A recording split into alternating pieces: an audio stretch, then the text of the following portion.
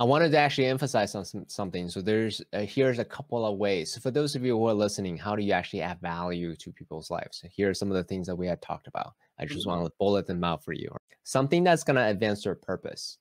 So James Altucher does the thing called 10 ideas. He would just send out 10 ideas. Hey, here's some 10 ideas that can enhance whatever it is that you're trying to do.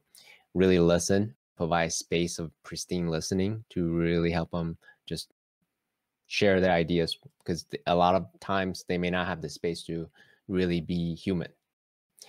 Help them be, do, or have more of what they already do, to help them achieve a certain goal that they have, to help them save time, save money, or make money. That's Brendan's advice.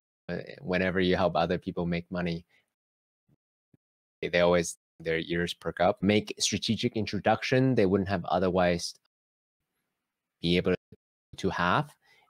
And also share moments of relatability as well. So these are some of the ways that we have talked about, ways to add value in people's lives. Anything else you'd like to add, Brendan? You did very well. that was all good. The making the money, helping them save time, introductions. Those are all great ways. I do want to share again the relationship side, and I want thinking about a significant other. One thing I do for my wife is I do take her on a date every week, and I can in home, in the house, or taking them out to dinner. But I also write personal notes to her. I'll do this a couple times a week. I'll write a personal note. Sometimes just "I love you," or it's "Hey, I'm grateful for you and everything we've done," or sometimes it's more dedicated, and I'll put it on the table or put it on the fridge. And I'm big on doing personal notes or sending things every once in a while, sometimes a video or something that's just different that lets that person know how much I care. Words of affirmation, or not affirmation, but like saying, "Hey, I love you," or "Thank you for doing that."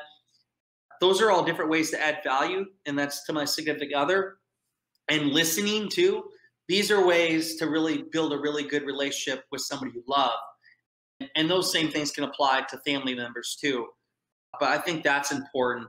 And I feel like I'm pretty successful at doing that for my wife and I. Happy wife, happy life. Happy wife, happy life. Yeah. And then for those of you listening, 5 languages of love, tremendous. It's a simplistic model, but to me, it's one of the most beautiful model that I've come across. So really understand what your significant other's love language is tremendously helpful. It can make or break your relationship.